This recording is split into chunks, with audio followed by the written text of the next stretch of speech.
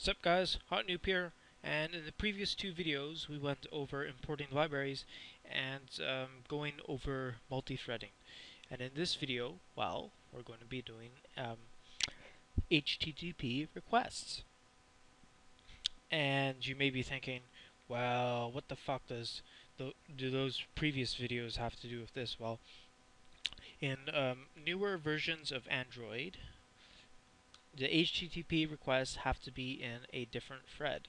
It can't be in the UI thread, which is the main thread, and pretty much if you're a newbie, you're probably going to be doing all your processing in the UI thread, but that's what we're trying to avoid here.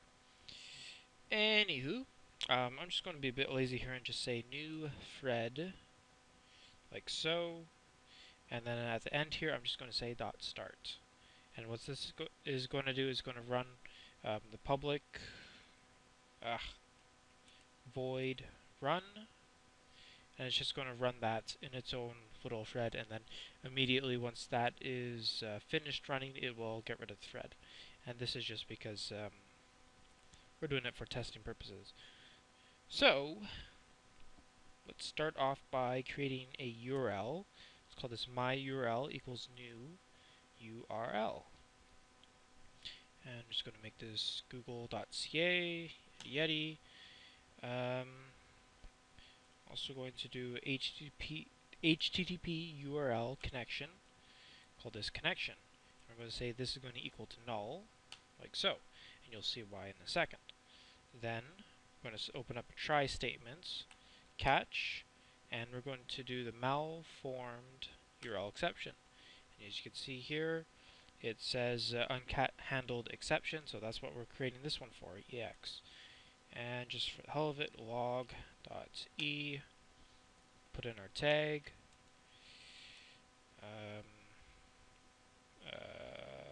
invalid URL, and let's go EX.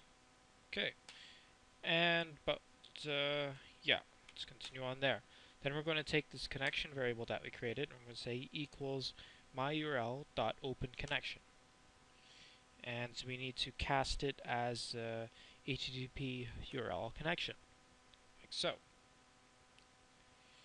Oh, maybe we don't. Sorry, I misread that little thing.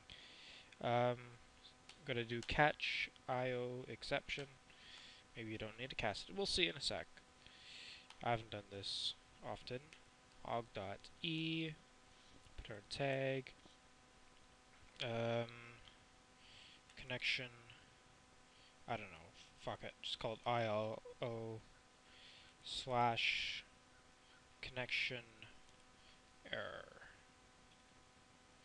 I'm going to go EX right there. And what I got here, yep, incompatible type, so I was right, you got to put the cast in there, so cast it to HTTP URL connection.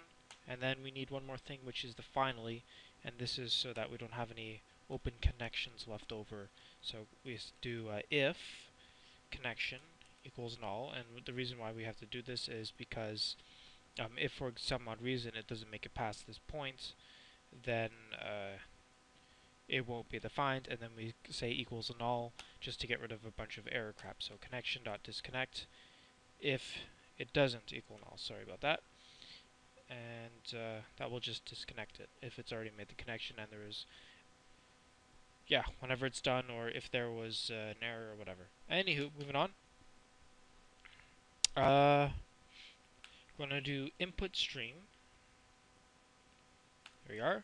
Call this iStream, just to be all apply, equals connection dot get input stream. That's like all there is to it. Now we need to get the stuff from the input stream, and this is where the last video comes in, and we're going to be using that library that I showed you guys about, which is commons.io. You guys can get that from Apache's website, so Apache, here we are. So commons.apache.org/proper, etc. You guys can pause the video and get it from there. And just download one of these two binaries. You get the idea. Anywho, moving on. Go IO util and toString iStream. Oops. Come back here. iStream. There we are. And just for the hell of it, string response equals, like so. And we are going to display the output somehow. I'm not going to do it for logging because that's a little boring, so I'm just going to pull out the camera. So, let's see, text view. Let's call this final text view. Okay, f view equals, I'm going to have to do a cast to a text view, find view by ID, r.id, and I'm still using the same freaking IDs. Okay, and then we need to do fview.post new run a bull. Come on.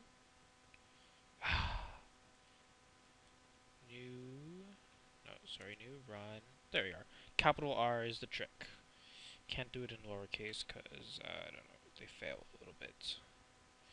And I'm just going to get rid of that gay Java formatting there.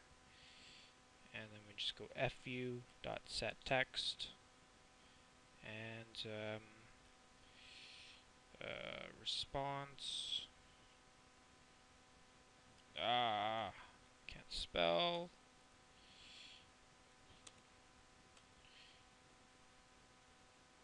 Let's use that. Change to. Oh, come on. Response. There we go. There, I fixed it before you guys could.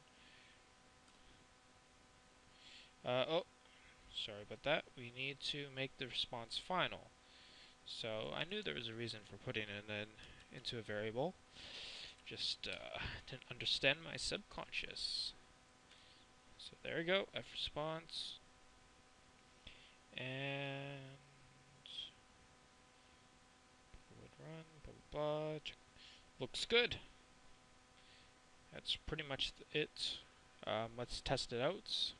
Hopefully I didn't make any mistakes, so I'm just gonna go like so.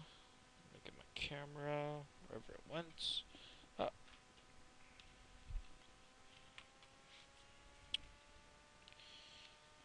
Takes a while to build. Okay. Okay. And there we go. And oh, there we go. We got a response and whatever Google sent us. Ta-da! So yeah, that's pretty useful. Yeah, that's pretty much it. I'm sure I'll think of something, or something will come up that I'll figure you guys will probably want to know how to do in the future, as I am slowly learning this language and sadly starting to like it, but I mean at the same time it's dreadful. But that's how I am with like pretty much every language, with the exception of C#, because C# is awesome. Alright, see you guys later.